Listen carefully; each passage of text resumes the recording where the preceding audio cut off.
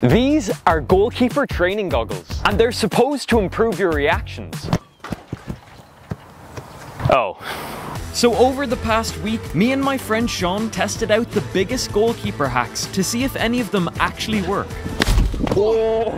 Alright Sean, so the first goalkeeper hack we're testing out today are finger saves. And finger saves are plastic spines that fit inside goalkeeper gloves that apparently give keepers more protection and strength compared to regular gloves.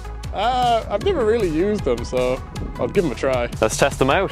First up, I took all the finger saves out of Sean's gloves to see how he performed without any assistance. And after putting the gloves on, it was time to test them out. But even without any assist from the finger saves, Sean wasn't having any problem saving my shots. Now, we're gonna put the finger saves in. After the first test, I put all the finger saves inside the gloves to see if the spines gave Sean any advantage. But even though Sean was making some great saves, it didn't seem they gave him any help. You know when you go bowling and you use like the guardrails and you get a strike? It doesn't feel as good. Wearing these is like that. It's so much nicer without the safety measure in place. I just prefer without. Next up we have this, which is glove cleaner. Alright Sean, so if we watch this video, this product is meant to make your old gloves look brand new. What do you think? Well, these gloves are properly gone, so it'll really put it to the test, I think. Let's give it a try. You ready? See. And after I applied the glove cleaner to Sean's gloves, the results were showing up quickly. It's better than I thought. I think this is actually working. Palms are much wider. That was pretty good. It is a much bigger improvement than I would have thought.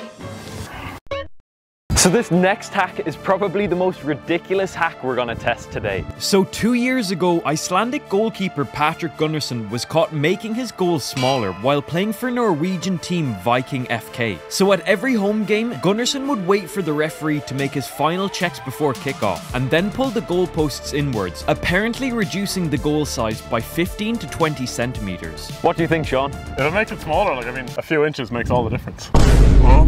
So first of all, I'm gonna take 10 shots against the regular goals before we move the posts in. And with my first attempt, I hit a shot that just skimmed the post.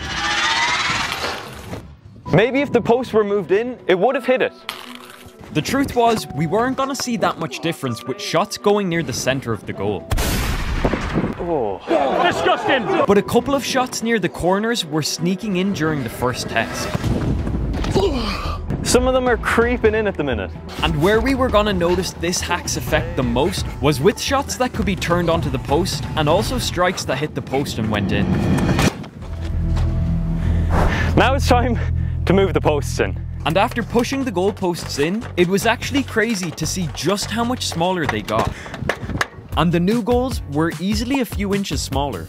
Even just standing here right now looking at the goals, they do look a lot smaller. But even though the difference in size was crazy, it also seemed to make Sean a little more confident in goal. Whoa. I feel like there's less room to cover. It is more mental because it isn't much, but it does feel more snug. So with the goals moved in a couple inches, it had me questioning where a lot of my shots would have previously ended up. That probably would have hit the post. Oh, I think in the original goals, that might have gone in. And this hack also seemed to make pushing things wide a bit easier for Sean. It is only a few inches, so obviously it's not going to completely change it. Mentally, I feel bigger and it's easier to palm things wide. Even though this hack is probably very illegal, it definitely makes a difference. And as well as giving Sean a mental advantage, this hack can also be the difference from a shot hitting the post and going wide or going in. So while you might have to do this one at your own risk, it does actually work. So the next hack is a bit of a controversial one, but there are some people who say that goalkeepers should stand in the middle of the goal for free kicks, because apparently they're easier to save. So the main idea of this hack is that Sean covers more area in the goal by standing in the middle than on one side, making it easier for him to save shots curled around the wall. I don't like it. The wall should defend its side, I got my side. It's just a system that works. Let's test it out. So first up, Sean is gonna face 5 free kicks standing on one side of the wall before he moves to the middle to see if this is a hack or just a myth. And after setting up his wall, it was time for the first attempt. But to make this hack even more exciting, it's time to tell you about today's sponsor, Top 11. Oh my days. I don't know if Sean even stood a chance for that first one. Top 11 is a free-to-play football management game that you can play on your phone. Oh, maybe if he was in the middle of the goal, he might have saved that one. The brand new version of the game comes with all new features, including updates to the game's 3D live matches, cutscenes, and player features. And 3 attempts in, it seemed like if Sean was in the middle of the goal, he'd have more chance of reaching my shots. Oh. Top 11 2025 comes with brand new competitions just like the real life football world, with all new leagues and knockout stages. So for this next shot, I'm gonna try and catch Sean off guard and curl one into the top right corner. I guess that's the benefit of putting Sean on that side of the goal. He has that side covered. On Top 11 2025, you can manage your own football team and play against managers around the world. Oh, maybe Sean wasn't in the middle of the goal there, but he definitely got across to it. So after the first test, it definitely seemed some shots were out of reach for Sean when he was standing on the far side of the goal. But now I was gonna take 5 shots with him standing in the middle of the goal to see if he could save my free kicks any easier. The one thing I would say is, while there's not as much room on the left side of the goal anymore, there's definitely more on the right side. And I put the new area to shoot at to the test right away. Oh, he got across to it, but it seemed like a lot more effort. So if you want to check out Top 11 2025's special launch season, which includes giveaways and rewards, be sure to check it out using the link in my description. He's saving these, but it's just so much more effort. And it was also much easier to catch Sean off guard with him not knowing which way I was shooting. Oh, I guess that's the thing about Sean being in the middle. It's just a lot easier to wrong foot him when he's there. He got lucky there. When you're standing in the middle of the goal, it's a lot harder to see the ball when it goes on this side. You're seeing it much later as it gets over the wall, not as it's kicked.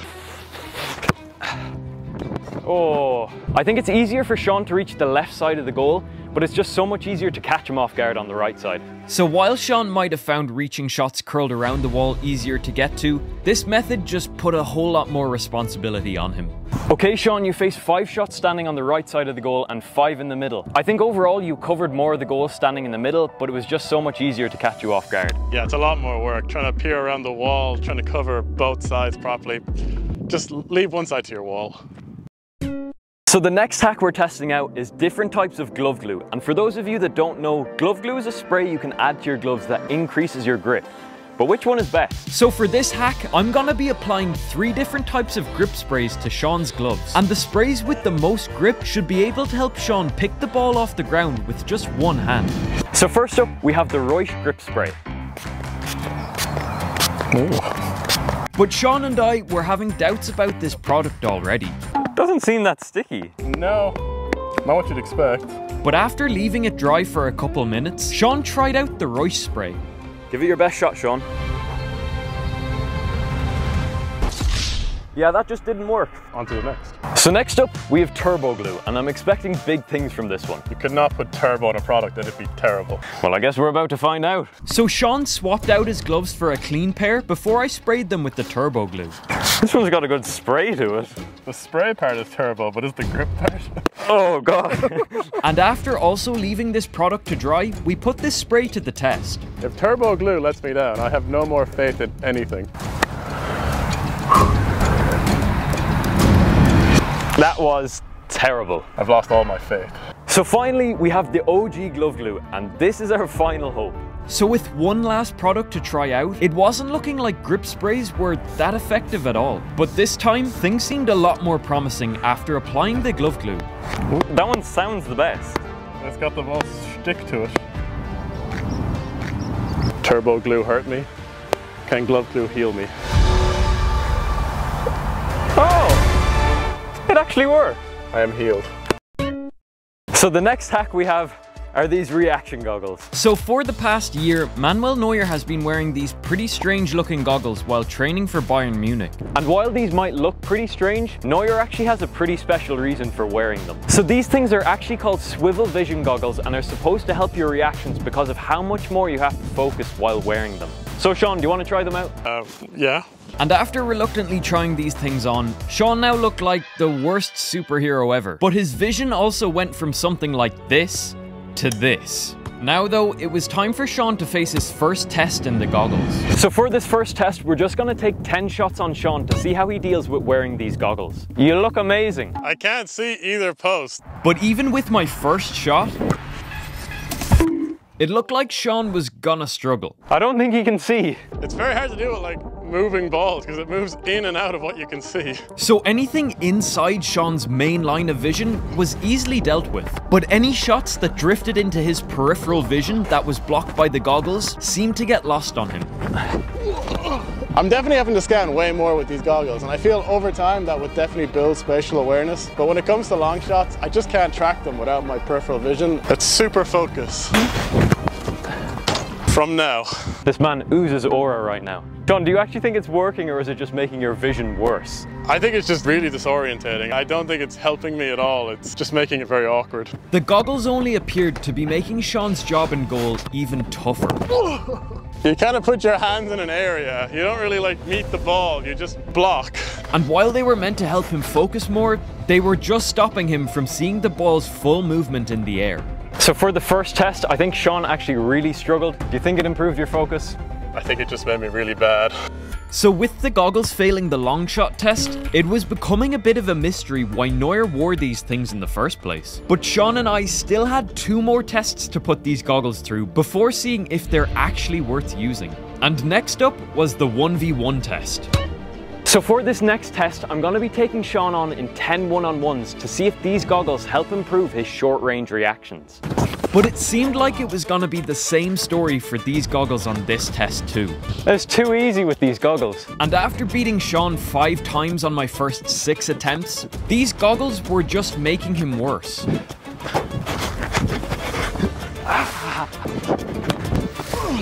Eventually though, Sean was getting better at dealing with my one-on-ones from close range. Oh my days, man. And he stopped me scoring on my last 4 attempts, with his focus looking like it was improving towards the end of the test. For one-on-ones, I find these way more effective. I think in close range, nothing's outside of your peripheral vision, so you get laser focus. So even though Sean had a tough time with the goggles at the start of this test, I do feel like laser focus. the narrower vision helped him to focus more as he adapted to the goggles towards the end of the 1v1 drill. So with the goggles passing the close range test, it was time to put these things through the final drill. But to see if these goggles are really that effective, we would be putting them through the ultimate reaction test. And after placing obstacles in front of Sean in goal, it made the perfect deflector to bounce footballs off of, to see if Sean could deal with split-second reactions.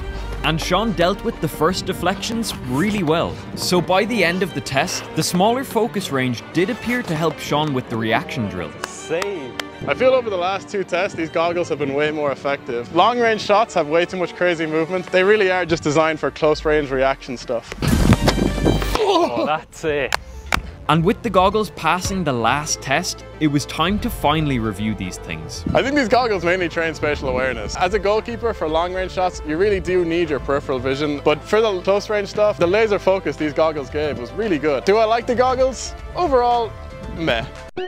So Sean, next up is a pretty simple hack, but apparently if you put your knee behind your hands before picking up the ball, you can stop any mistakes where the ball might go through your legs.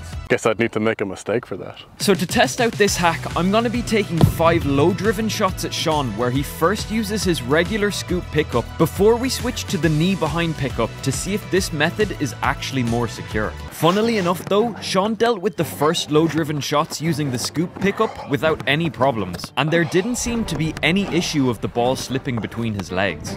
Next up, we're taking 5 shots where Sean is going to be using the knee behind method.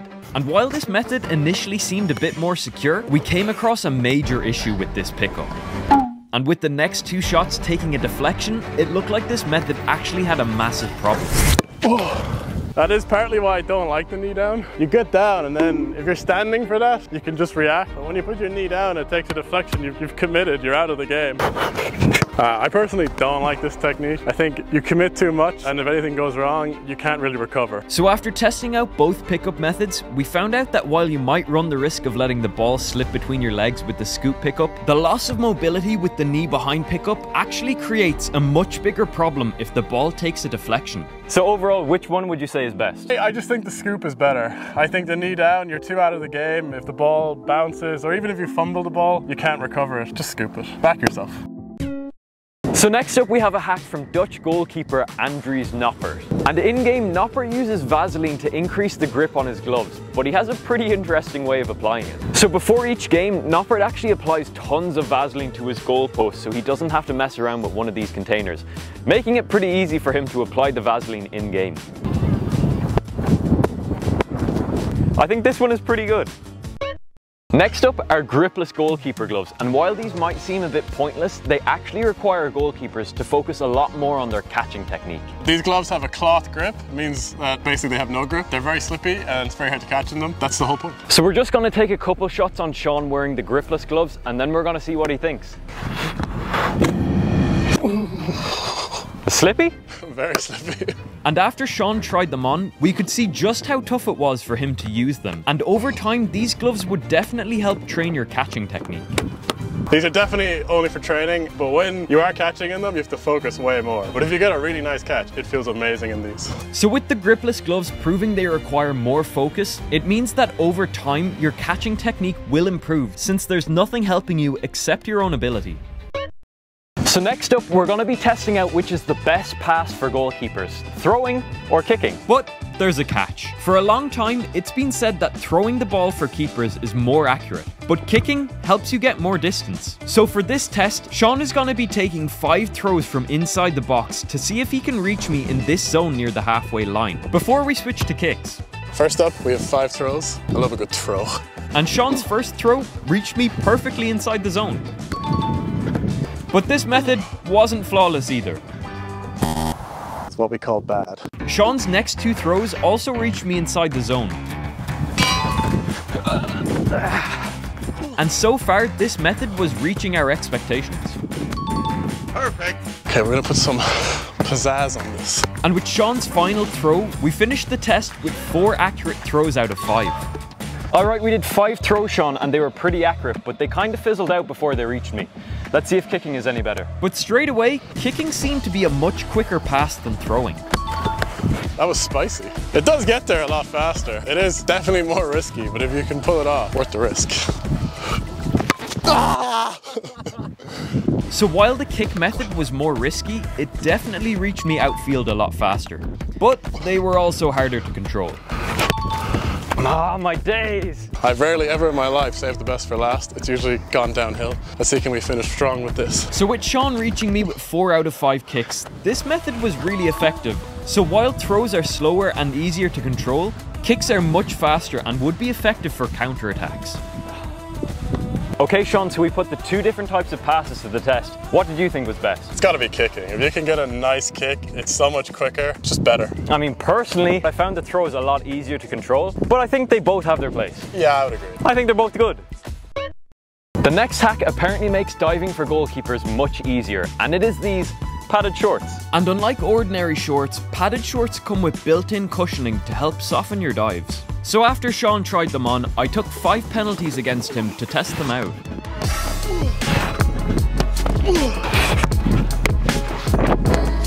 Be like a cloud. It's very nice. Okay, Sean, so you tested out the padded shorts. What do you think? Yeah, I like them. They definitely help with landing and, you know, they're soft.